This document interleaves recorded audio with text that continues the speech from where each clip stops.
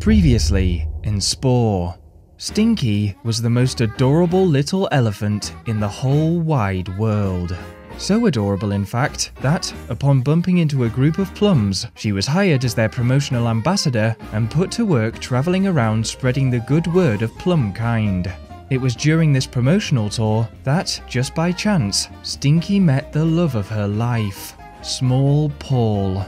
Stinky and Paul were perfect for each other. They spent their days frolicking about and savouring every moment they spent in one another's company. It was all going so well. That is, until one fateful day when they stumbled across a gang of poachers. They ran as fast as their little legs would carry them, but in the following scuffle, Stinky and Paul became separated. Paul was abducted and thrown in the back of the poacher's wagon.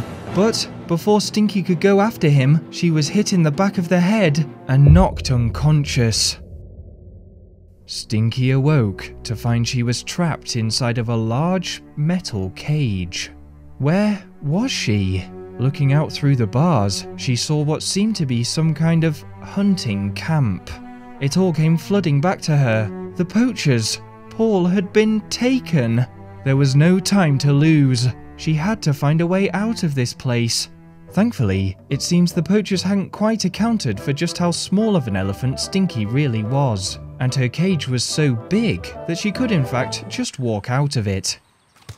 Well, that was easy, but Stinky wasn't out of danger just yet. She was still surrounded by enemies on all sides, and before they could notice she was gone, she would have to make a move.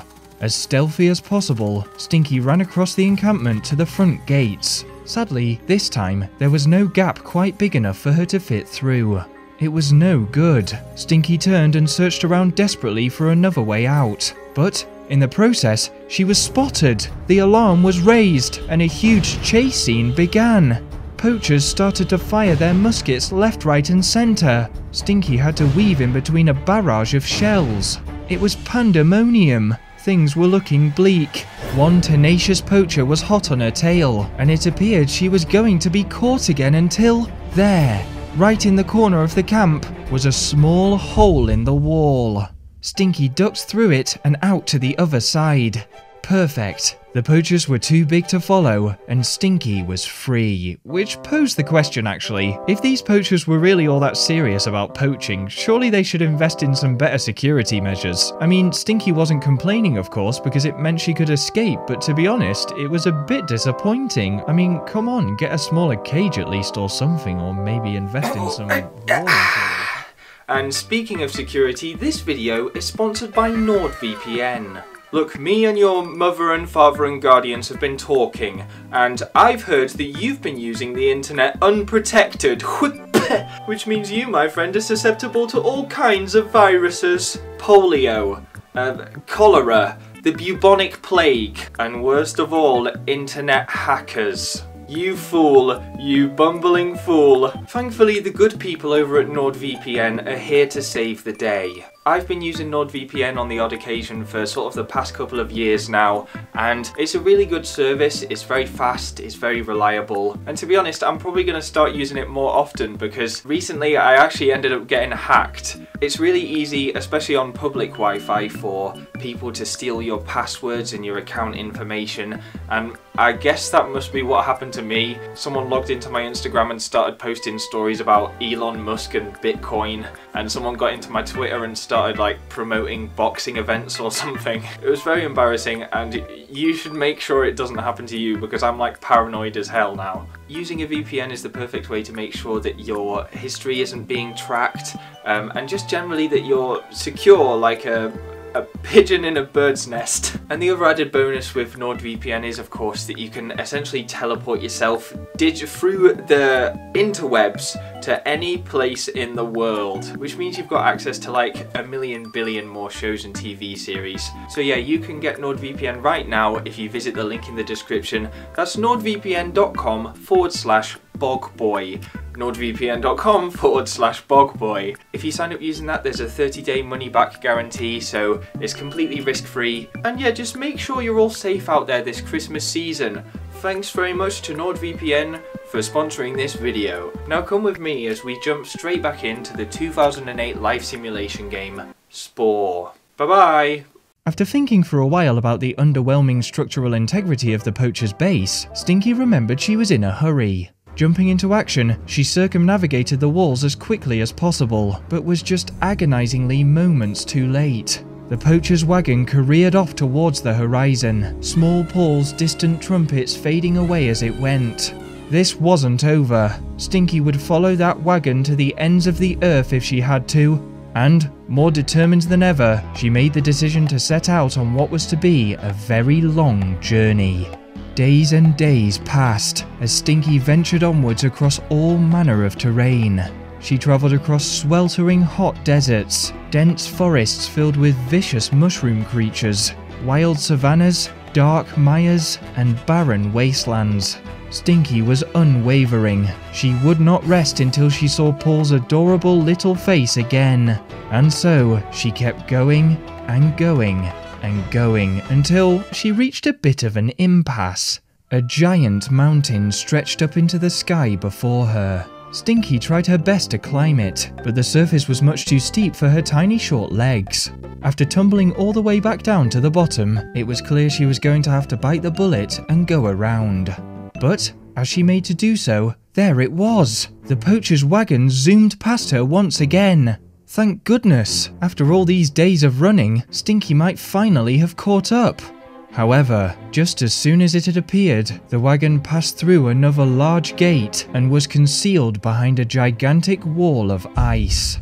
As the gate swung shut, Stinky was left with nowhere to go. She had expected to hit a couple of walls on her journey, but not literally. She now had two choices: climb over a mountain she couldn't climb, or break through a wall she couldn't break. Was that it then? Was the chase over? But just as she was beginning to fall into despair, Stinky came across a nest of mountain goats. The goats were quite confused as to what an elephant was doing in such a cold and unforgiving place. Stinky explained the whole story, and, taking pity on her, the goats agreed to lead Stinky to a secret mountain pass that only they knew about. This was perfect, Stinky thought as she and the goats scooted their way down the side of a hill on their bums. In her experience, secret pass was essentially another way of saying shortcut, meaning Stinky could reach the other side of the mountain before the poacher's wagon, and then think of a way to save Small Paul. For the first time in a while, Stinky was feeling a little optimistic. That is until she reached the secret pass, and all hopes were immediately dashed. When Stinky had imagined a secret pass, what she hadn't been thinking of was a few planks of wood precariously perched on the side of a cliff. Unfortunately, according to the goats, this was the only way up. And, with that, Stinky began her ascent. She inched her way along the broken walkways, trying her very best not to fall over the edge. As the boards creaked under her feet and the wind howled in her ears, she considered turning back. But no, Small Paul was waiting for her. She could not let him down. Eventually, she reached a section which was completely unpaved, and she had to perform a series of bunny hops to make any progress at all. After a monumental effort, she could at last see the mountain's peak, and, stepping over the final ridge, she stood and gazed out at the snowy plateau before her. To Stinky's surprise, immediately in front of her was some sort of campfire. Hold on, did this mean that other people had made it up here before her, or did it perhaps belong to the goats? Even more pressing, why was the ground littered with so many skeletons? Upon turning around, all of Stinky's questions were answered. Stood behind her was a giant yeti. It was the size of a small building, maybe even taller, and what's more, it was coming straight towards her. Oh God, run! Run, Stinky! Run for your life! With one giant leap, Stinky sprang back over the side of the mountain and tumbled all the way down to the very, very bottom again. Well, something tells me the giant wall of ice may have been the better option after all, and, having been absolutely scared out of her wits, Stinky was of the same opinion. Whatever was behind that wall had to be better than the prospect of being eaten by a yeti, or so she thought. But as she approached the large wooden gate, what she saw on the other side was not all that much better. It was a whole settlement of mountain bandits. Now it all made sense. Everybody knows that bandits and poachers are practically best friends. Hence the poacher's wagon was granted safe passage around the mountain. Stinky didn't fancy her chances at bartering the same kind of deal. She was going to have to try and sneak through instead. And, plucking up all of her courage, she took a running jump and managed to kind of glitch herself through the gate. Now that she was in, the pressure was on. Her first move was to shuffle her way up a nearby tent, allowing her to scout out the rest of the settlement. From up on a chimney, she thought she spotted something quite strange. It was another huge metal cage, similar to the one she had previously been captured in. Probably an offering from the poachers. Stinky had to help whoever was inside. She snuck her way across the courtyard, using the doorways of nearby buildings for cover. Eventually, she made it across to the cage. And, would you believe it, inside was what seemed to be a baby yeti. Well, to be honest, after her previous experience, Stinky wasn't much fond of yetis, but she knew as well as anyone now how it felt to be captured and locked up. What if that other yeti up on the mountain was his father or something? Perhaps he was up there looking for him, worried sick. Oh fine, Stinky would save the yeti. She informed the baby yeti that the cage he was in was in fact useless, and that if he wanted to get out, all he had to do was walk between the huge gap in the bars. With a little encouragement, the yeti did just that, and now all they had to do was tiptoe back to the entrance and escape. This did not go to plan, as they were immediately spotted by a bandit, and the chase was once again on. Stinky was able to slip back out of the gate with an incredibly impressive flip. Haha, take that you stupid bandit. Oh, no, fair point, you can jump too. This would have been bad news, but upon trying to get back inside the village, the bandit somehow managed to get himself lodged inside of a pillar. And now that he wasn't a threat anymore, with a bit of jiggery pokery, the baby yeti wormed his way free, and Stinky led him back to his mountain home. They headed up the creaky wooden path, and once they reached the top, the baby yeti and his father were reunited. In return for Stinky's heroics, the yeti offered her a favour, for he could see far and wide from the top of his mountain, and as a result, he had spotted exactly where the poachers had driven off to. Stinky asked the yeti to guide her, and, with great joy, he obliged. So they set out travelling once more. Sure, it had been an unconventional journey so far, but she and Paul would be together again soon. She just knew it. Yes, Stinky was on her way. Meanwhile, small Paul found himself on a high platform, surrounded by a crowd of chanting spectators. Rich and twisted men from afar had come to this coliseum carrying vast swathes of gold. At that moment, Paul's number was called. The auctioneer raised his gavel, and the bidding war began.